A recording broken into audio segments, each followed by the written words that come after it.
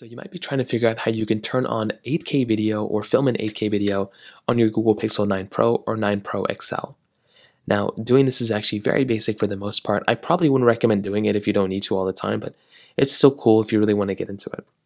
So first of all, what you want to do is you want to go inside of your Google Pixel 9 Pro camera, and it'll come into this page, right? Now, what you want to do is you want to get inside of the video option of your phone. So when you do that, you'll come into this particular page right here. Now what you want to do is you want to click on the bottom right corner where you see these little settings options. Now what you want to do is you want to click on the bottom left corner where you see this little settings icon right here, and you want to go and tap on it. Now when you do that, you'll see this whole entire page come up here. Now what you're going to want to do, if you want to switch to 4K, you can tap on that 4K option right here to go into 4K, which is Ultra HD, that's what they call it. Or what you can do is you can click on the 8K option right here, and that will go and make it from being in 4K video to now 8K video.